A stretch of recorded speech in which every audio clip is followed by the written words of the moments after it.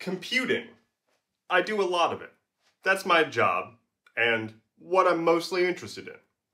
In this video, I'm going to go over the way that I do said computing across my different devices, what software I use, and even a little bit of dark magic. Why would I care about that, you may be asking? Well, here's the answer. For one, I want to demystify what it looks like for a technologist to do their personal computing. Additionally, I want to break down a couple of barriers and prove that I, as a person who's actually interested in tech, can use basically whatever to do what I want to do. I also generally spend a lot of time tinkering with my setup, and so maybe somebody will learn something from this and get some inspiration to upgrade their own. I will be breaking this video down into 3 parts. The first part will be my devices, the second part will be the software that I tend to use, and the third part will be dark magic. Dark magic is going to be the stuff that's like, I want to tell you about this, but I don't expect you to understand it if you're not already into tech. Not to say that I don't think you could learn it and benefit from it and be perfectly fine, but it's called dark magic. Part 1, devices. Gonna start with phone, because that's a lot of what computing is these days. So I used Android from like 2009, maybe, all the way up until like earlier this year, maybe late last year. I want to make it clear, I didn't just use Android. I was a avid Android fanboy. I argued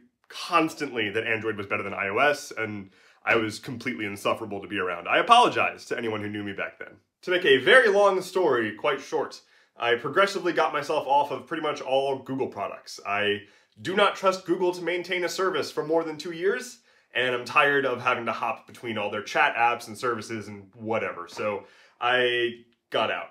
I couldn't do it anymore. Additionally, iOS has come a long way. A lot of the features that I like from Android are now available on iOS. It has things that bug me, absolutely for sure, but in general, my experience having gone from Android for over a decade to iOS, I am happier with iOS now. I'm sorry, y'all. So specifically, I have an iPhone 13 Pro Max. The reason I have that is because it has a ridiculously big battery life. It lasts for like multiple days without a charge.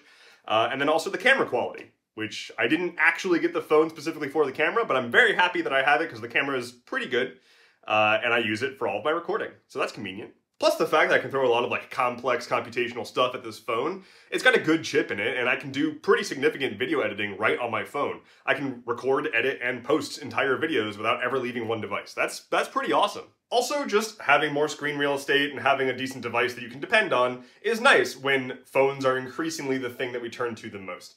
I absolutely reach for a full desktop computer experience when I need to do serious work, but if I'm laying on my couch, I don't want anything else. I want a little handheld device I can poke at. Let's talk desktop. My desktop setup is a little bit extra. Here's a picture of it. Boop.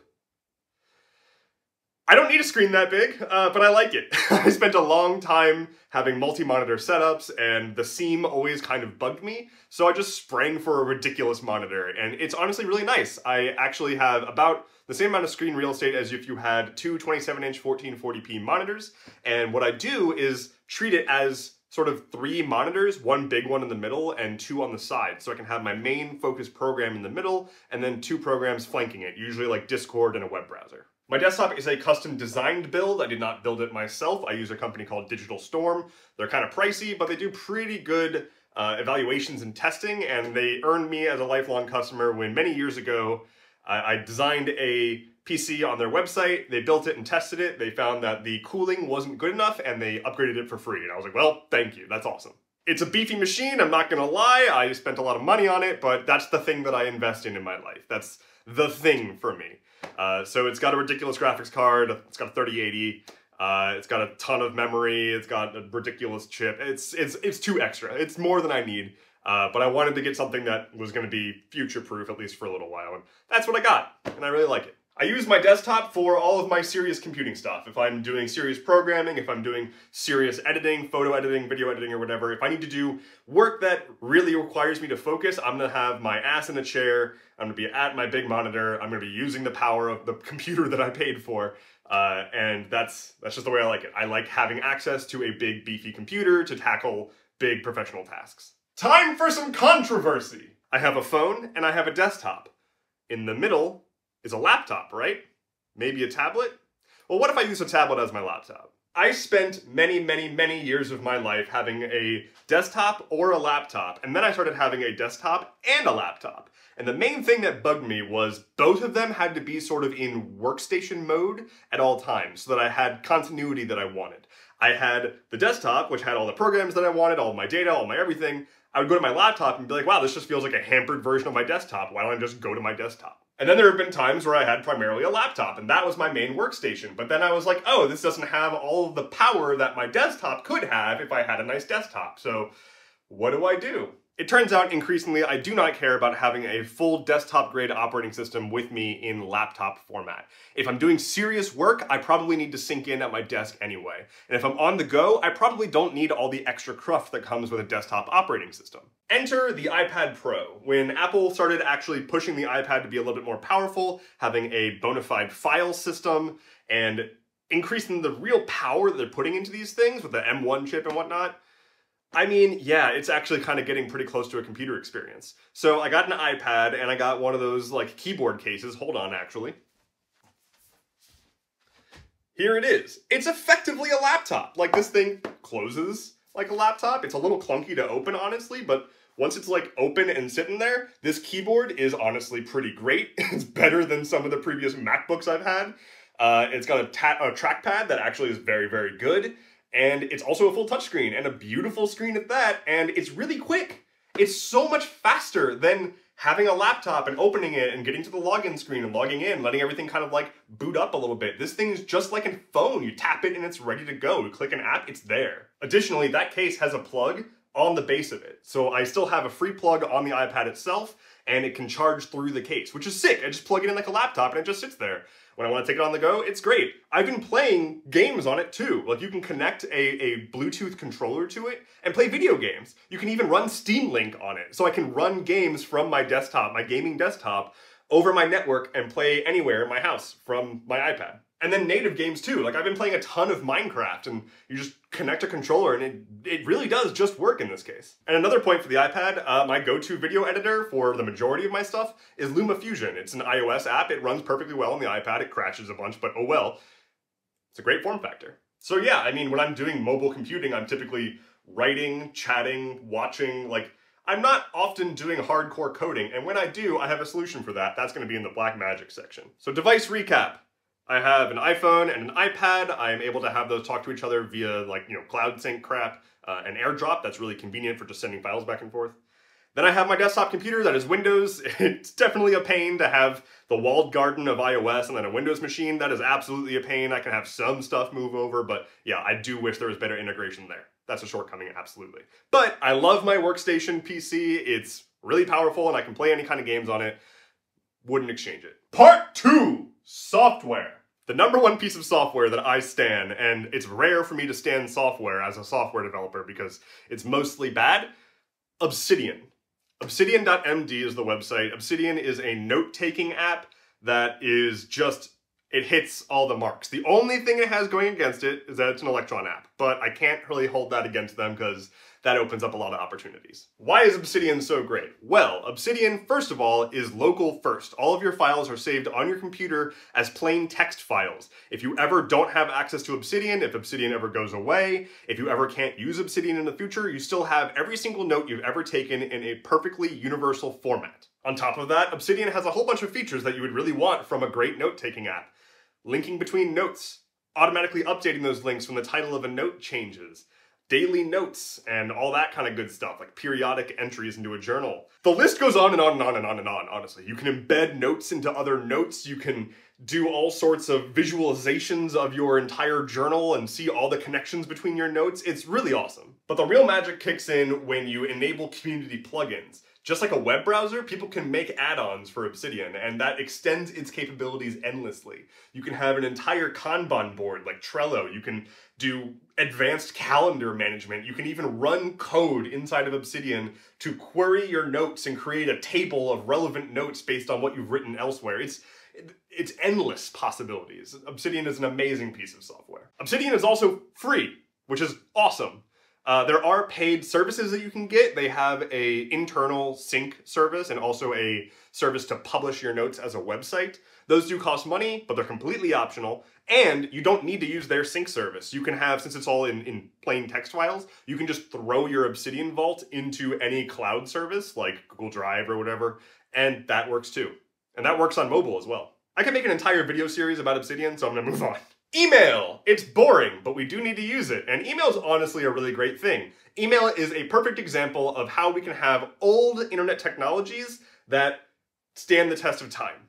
Email is a protocol, it is not an app. It is a way for us to communicate with each other over the internet that everyone has agreed upon. Email providers, however, have largely centralized this service. I'm thinking Gmail, Yahoo, whatever. They basically rebranded email as their own thing. Additionally, a lot of these email hosts don't charge you money because you are the product. They want to control all of your email. They want to be able to read your emails and do whatever they want with them. So I highly recommend, if you have the money in your budget, to get a paid email service. I personally use Fastmail. Fastmail is excellent, their feature range is stellar, their app is wonderful, but you can also integrate their email with whatever other email app you want to use. It is a paid service. You can also bring your own domain name. You can use one of their big list of domains that they have available for you. You can do all sorts of stuff. It's just nice email hosting, and they respect your privacy, which is very rare. Aside from Obsidian, I use an app on my phone and iPad called Drafts. Drafts is super useful for jotting things down real quick. The key feature of Drafts is that when you click the button, it opens up to a new note and the keyboard is ready to go. You just click a button and you're already ready to type. I use that for really, really quick drafting, and then I can actually export from Drafts into Obsidian. So that's a nice workflow. My video editor is LumaFusion. LumaFusion is a really easy to use but powerful video editing app. It's on iOS, so I do it primarily on my phone or iPad. I also use DaVinci Resolve if I'm doing a big serious project on my desktop. Side note with that, I use a program called BruceFree to do audio cleanup. It's a pretty sick piece of software. You give it an audio clip, you let it listen to the sort of background noise of the audio, and it just cleans it up for you. 2 more pieces of software. Discord! Discord's great. I mean, like, it's just like my primary communication app at this point. I use Discord all the time. I pretty much always have it up. It's Discord. And lastly, my to-do manager. I use Todoist. I found Todoist to be actually really, really flexible, and it has great features around building custom filters to sort of scan through all of your to-dos, pull everything that might be relevant for a specific day or project or whatever, and dump it all out. You can get really malleable with it. You can invite people and have shared lists. You can use a board view or a list view. There's a lot of stuff you can do with it, and it's really cheap to boot. So, nice piece of software. An excellent alternative to Todoist is todo.txt, which is a local file-based to-do schema. It is not necessarily a piece of software. There's just software that all speaks todo.txt. If you just Google todo.txt, you'll find out what I'm talking about. Part 3, Dark Magic. I could do a whole video on dark magic, but I'm just gonna skim over this stuff a little bit. So the first thing that I've got is I have a NAS on my home network. What does that mean? It is just a box with hard drives in it, and it stores data on my network. The NAS that I have has a pretty nice front end. You can actually just like go to a website basically, and it presents you with like a fake desktop. You can install services and apps. You can run like Plex media server on it. You can do all sorts of stuff, but really it's like having a personal cloud. I actually have periodic backups on all of my devices that go to my NAS, and the NAS itself is running in a mode where there are 2 hard drives in there, and they are backing each other up. So if one of those hard drives fails, the other one can still go on. NAS can range from small and cheap to massive and extremely expensive, and they can be used for home purposes, office purposes, really anything. I recommend it, again, if you have the willpower and budget. Getting really into the dark magic here, I make heavy use of a software of a thing called Tailscale. Bear with me. Tailscale is basically a piece of software you can install on all of your devices, servers, whatever. You then authenticate, and it generates a VPN. It connects all of your devices directly over a fake network. What does that even do or mean? Well, for one, there's a nice little feature built in where, much like AirDrop, you can just send a file to any other machine that you have connected via Tailscale. It just goes to there, and it's awesome. It's really, really convenient. But as a nerd, this means that I can directly access any of my devices from any other device, regardless of where I am in the world. This is a direct connection, effectively. It's not like I'm going through, a cloud sync to access files. I can just connect directly to my computer and pull a file off of it. And I can do that from any network in the world, because Tailscale has made a fake virtual network for just my devices. This is extremely convenient, and I can't really explain why without getting into a bunch of much more weird details. But let's talk about one of those details. For the times that I do want to do any kind of serious development on my iPad, I will SSH into a remote server. What does that mean? It just means I'm using a terminal to log into either a server in the cloud or one of my devices on my Tailscale network. What this lets me do is write code and access the power of that remote machine and do whatever I need to do. I wish I could do all this development directly on my iPad, but they lock it down pretty tight. Even though there's a good chip in there, I have a hard time accessing the exact development setup that I would like to have access to. So instead, I can just remote into my desktop, basically, and just code on my desktop through my iPad. So that's nice. Yay! For coding, I use software called Vim. I'm not going to get into that. If you've heard of it, you'll understand. It's effectively deep nerd text editor. And I think that about covers it. I've got my phone, my laptop, which is an iPad, my computer. I connected them all together using Tailscale. I have a handful of apps that I use on a daily basis, not including social media and just apps for fun like YouTube or whatever. And I do all sorts of random computing tasks depending on where I am. There is no one way to do computing properly, and you don't need to have a specific type of hardware or software to do it. You don't need to have a big beefy computer and a big ridiculous iPad. You just need whatever device you have that you're watching this on, and you can probably do some computing on that.